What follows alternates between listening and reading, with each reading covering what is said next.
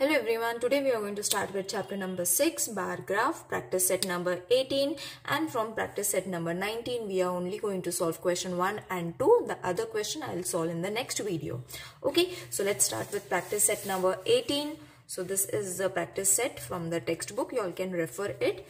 Now the question says, bar graph shows the maximum temperature in degrees Celsius in different cities on a certain day in February. Observe the graph and answer the questions. So they have already given us a graph. This is the graph that they have given, and the questions have been given. We have to answer them using the information given from the graph. Okay, so let's go through the graph first. Now this is x-axis. Okay, so this is known to be as x-axis, whereas this is supposed to be your y-axis. On y-axis, the temperature in degrees Celsius is given, whereas on the x-axis the cities are shown. Alright, so everything is been given, whereas the most important thing, that is the scale on y-axis, that is this axis, 1 unit. Now what does 1 unit means, children? Don't get confused. 1 unit means this complete thing. Okay, now I am using a black pen, children, because on the screen it should be visible, but you all have to use a pencil. Okay, don't use a pen over here. Use a pencil. Now, 1 unit is equal to 5 degrees Celsius means this is your 1 unit and it is supposed to be 5 degrees. Okay, so 5 plus 5, 10, 5 plus 5 plus 5, 15, so on. Okay, so everything is been plotted. You all have to only observe and answer the question. So in the next exercise, that is practice set number 19, we will learn how to draw it. Okay, so first we will learn how to read it. Then it becomes easy for us to draw also. So the first question is, what data is shown on the vertical and the horizontal lines? Now what is vertical? Vertical means this line and horizontal means this line. X-axis horizontal, y-axis vertical. Okay, so I have already written the questions. You all can write it down and then write the answers. So what data is shown on x-axis? Cities, name of the cities. We can write name of the cities. Okay, and in bracket you all can show horizontal line. Okay, and on y-axis, that is vertical line, isn't it? Vertical line, what is shown? The temperature is shown. Got it, children? So as I said, if we are able to read the graph, we are able to answer the questions also. They are very, very easy. Now, which city has the highest temperature? Highest temperature. Now, look at the graph. Highest temperature, so you all have to check the end points of every bar. These are the bars, isn't it? These are the bars that you all have to read according to the measurements they have given. Okay, so which is the highest bar? 35, isn't it? And which city it's representing? Chandrapur city. So write over here Chandrapur city. You all don't have to write a complete sentence. Only a single word will be more than enough. Now, next is, which city had equal maximum temperature? Equal maximum temperature. Okay, equal means same. So, check the bar, this and this, isn't it? It is very much visible. So, which cities? Panchgami and Matheran. So, write the names of the cities and Matheran. Okay, now which city has a maximum temperature of 30 degrees Celsius? Okay, so now over here you all have to watch for the y-axis. So 30 is being shown by 2 cities. See, Pune also, or you all can say Pune and then Nasik. Okay, so write the name of the city, that is Pune and Nasik. Okay, I have written short form because I am from Nasik. So I have written Nasik, which is, this is also correct and this name is also correct. Don't worry. Now, the next question is, what is the difference between the maximum temperature of Panchgani and Chandrapur? Okay, now Chandrapur and Panchgani. These are the two names that they have shown. So Panchgani is having how much degrees Celsius? 25. So first we will write off Panchgani. Panchgani is supposed to be how much? 25 degree Celsius. In this way you all have to write it. And Chandrapur, we will write the name and then in front of its name we will write the temperature. So Chandrapur is this, which is having 35 degree. So this is 35 degree Celsius. Got it, children? Now let's solve the practice set number 19.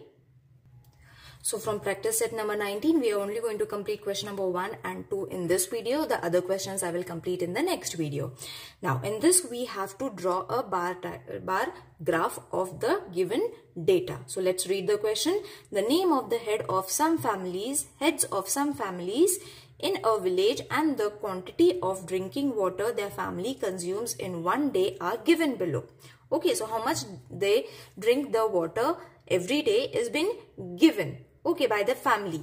These are the name of the head of the people from each family, and the other members, including these people, the head of the person, they drink this much liter of water. So what is going to be the bar graph? They have asked us to draw a bar graph for the data.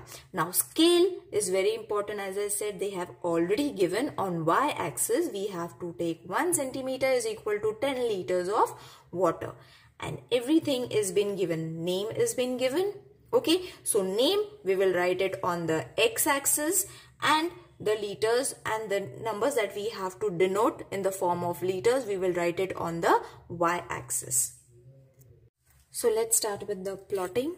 So first we will draw the x-axis. Now for drawing the x-axis, leave 1 centimeter from the bottom. Okay, this is supposed to be 1 centimeter.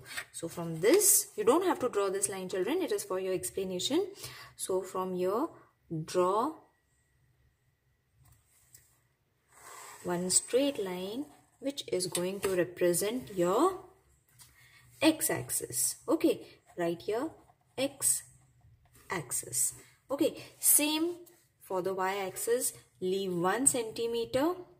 Okay, this is supposed to be 1 centimeter. So from here, leave 1 centimeter and draw a y-axis in this way. Okay, it has to cross over here. So in such a way, draw an y-axis. Okay, it is more than sufficient, but let's draw a bigger line if in case we need it. Okay, so this is supposed to be your y-axis. We will write it over here, y-axis. Okay, naming is important because you're going to get half of mark for all the namings. So this is supposed to be your marking 0. Okay, now over here you all have to leave 1 centimeter. Okay, for the name of the member. Okay, family member you all have to write over here. And the numbers you all have to mark it on the y-axis. And the scale that they have given, isn't it? They have given the scale that is on y-axis. 1 centimeter is equal to 10 liters of water. So same scale you all have to write it over here. Okay, so I will write it. Scale on y-axis, 1 centimeter is equal to 10 liters of water. Okay, and children, the scale is very important so that your teacher will understand what scale you all have taken. Okay, if they have given this scale as it has been given in the textbook, then you all have to use the same scale. No need to use your own mind. You all have to use the same as been given in the question. Okay, now what we have written, 1 centimeter is equal to 10 liters. So you all have to start with 10. Okay, that is 10, then 20, 30, 50, 50, 60, 70 and 80. I will stop at 80 because all the numbers you will see are less than 60. Okay, 55 is the greatest of all. So 80 we will mark. You all can write it till 60 also, no problem. Okay, now the main thing is you all have to write the names of the person that have been given in the textbook. Ramesh, Shobha, Ayub, Julie and Rahul. So how are you going to write it? Now from here you all have to leave 1 centimeter again. Okay, I'll show you again. From here till here you all have to leave the space. Okay, to draw a bar graph. Now you all can take 2 centimeter also, or you all can take 1 centimeter also. 2 centimeter means this one plus 1 is going to be 2 centimeters, so that it will look big. Okay, but I will take this much. Okay, that is 1 centimeter and name it as Ramesh because the name first they have given as Ramesh. Again I will leave 1 centimeter space, and from here till here I will write Shobha. And remember you all have to mark it with a pencil, not a pen. Then again 1 centimeter line you all have to leave, and then Ayub. Again 1 centimeter space you all have to leave, and the other marking Julie. And again 1 centimeter space, and then the last name is Rahul. Got it? I hope this is clear because this is very important, children. And always remember the numbers are going to come on the y-axis and the names are going to come on the x-axis. Okay, so this is very important. Now first what they have said, Ramesh family needs 30 liters of water. So where is the marking of 30? 30 is over here. Do the marking. Now this is very easy. We all know how to mark it in this way. You all have to first put a dot so that it doesn't get mixed. Okay. Now this is Ramesh. Then Shobha 60 liters. So where is my 60? Remember you all have to leave a space between. Okay, we have left. Don't join it. It's not join bar graph. It's only bar graph. So leave 1 centimeter space and then use this and then mark the points for Shobha.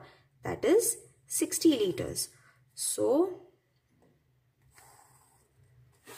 liters you all have to mark it over here. Okay. One thing we forgot to mention over here, we have done the marking, isn't it? So what is this? This is water in liters, isn't it? And these are name of the family head.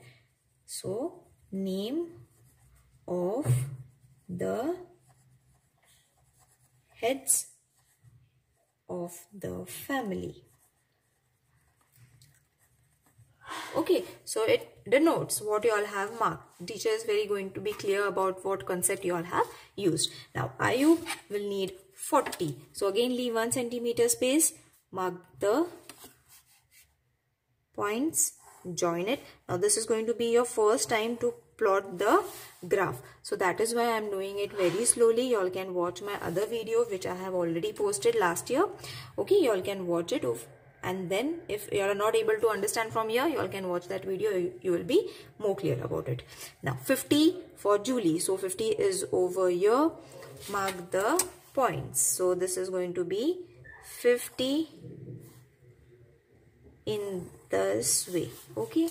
So this is 50 for Julie and Rahul is 55. Now how are you going to take 55? See, this is 50. I will show it over here. 50. This is 50. Okay. So if you will see, we are having small lines. Let's focus. Yeah. If you will see, we are having small lines over here. So count 5 lines. 1, 2, 3, 4 and 5. It's coming over here, isn't it? So after marking, what you all have to do is 55 is going to come over here. So take the measurement as with a scale only. Use a scale and 55 we have got it. Mark it. Isn't it easy to solve, children? It is very easy. Just remember the points that I have shown you all. Naming is important. X-axis, Y-axis, 0, scale. For all of this, you all are going to get marks. That is half of marks. Now, let's start with the second question. The name and the number of animal in a certain zoo are given below. Name of the animals, number of the animals already is been given. Use the data to make a bar graph. And scale also they have given 1 centimeter is equal to 4 animals. That means you all have to use the table of 4 over here. Don't get confused. I'll show you how to use it. Alright. Now let's start with the marking. That is, first we will draw the x-axis. As usual, first we will draw x-axis and use a pencil for this. I'm using a pen so that it will be clear on the screen. This is x-axis. I have left 1 centimeter on both the sides. Okay, so I will take only this much because that much is only needed. Okay. So this is my 0. This is supposed to be my y-axis. After this, I will draw the scale which has been given as this. Okay, so I will write it over here. That is scale on y-axis 1 centimeter is equal to 4 animals. Is it clear? Yes, it is. Now we will do the marking. As I said, name of the animals will come on the x-axis and numbers will come on the y-axis. So for the names, we'll write the names later on. First we will write the number of animals. Okay, so what you all have to do? You all have to write the table of 4. Don't get confused. 4, 8, 4 1s are 4, 4 2s are 8, 4 3s are 12, 4 4s are 16, 4 5s are 20, 4 5s are, 4 1s are 4, 4 2s are 8, 4 3s are 12, 4 4s are 16, 4 5s are 20, 4 6s are 24. Okay. So, I think 24 will be more than enough because the last and the biggest number is 20. We will only need till 20 only. Okay. Now, numbers have been done. What is this? We have to write. This is the number of animals in zoo. Okay. So, I have written the number of animals. Now, we will write the names. Leave 1 centimeter space over here. The first name was deer. So I will write deer. Then 1 centimeter space you all have to leave. On the next 1 centimeter you all have to write tiger. Leave 1 centimeter space. Then monkey. Okay, you all have to write it small. Then rabbit. Then 1 centimeter space and then peacock. Alright, so everything has been ready. And what is this? Name of the animals. Name of the animals. Okay, now very easily the numbers have been given. Don't make changes over here, children. As the sequence has been given, draw it in the same way. Write the names also in the same way. Don't change the pattern. Now, how many deers were there? There were 20 deers. So where is 20? 20 is right here. Now as I said, always put a dot because it becomes easy to draw the lines. So this is your number of deers. Then 4 tigers. So 4 is over here, right over here. So this is going to be 4. Now, next is 12. Now, where is 12? 12 is over here. Don't get confused. You all have to leave one block over here. So, 12 will come over here. 12 monkeys.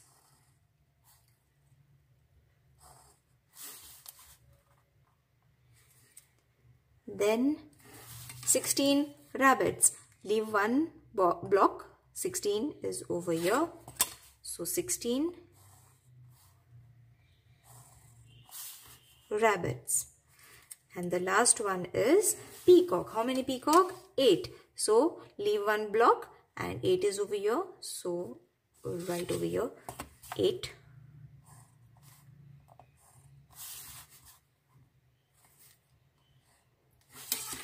Okay, now this question has been done over here, children. Now other questions, that is 3, 4, 5, 6 and 7. I will do it in the next video. Till then you all can practice these sums. If you all are having any queries, please let me know in the comment section, so that in the next video I will take your queries, because we have to cover the same topic in the next video also. So if you all are having any queries, please let me know in the comment section. See you in the next video. Till then, take care. Bye.